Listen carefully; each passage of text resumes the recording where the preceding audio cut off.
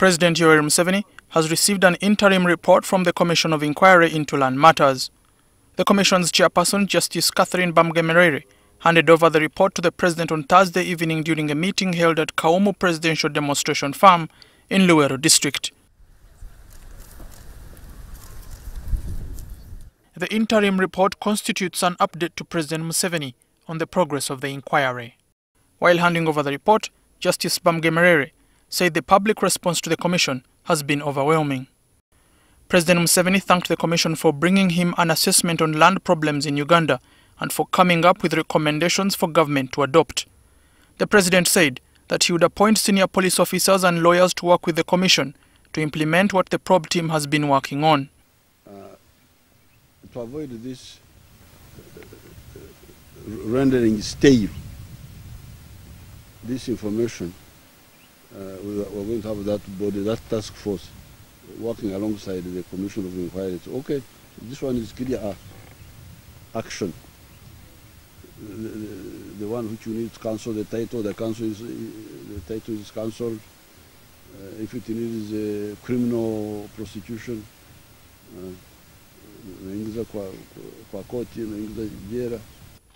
the interim report recommends a number of actions for government to adopt, including merging of the various agencies in the land sector into only two bodies, a land authority and a conservation agency, addressing historical land challenges by reducing the multiplicity of land tenures and building a land bank for government, halting the illegal encroachment on protected forests and wetlands and restore these to the status of 1990, abolishing district land boards and area land committees and incorporating their functions into the proposed land authority, implementing nationwide survey and titling of land by the year 2040, restructuring and recapitalizing the land fund under the proposed new authority, and re-establishing district land tribunals as full-time dispute resolution mechanisms.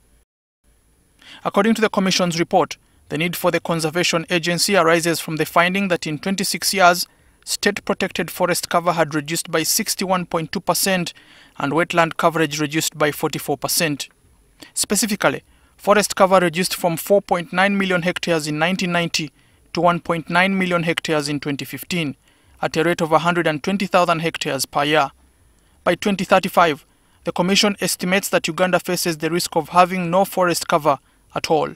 Similarly, over a period of 22 years, wetland coverage was found to have declined by 44% from 37,575.4 square kilometers in 1994 to 20,290.9 square kilometers in 2016, at a rate of 752.1 square kilometers per year.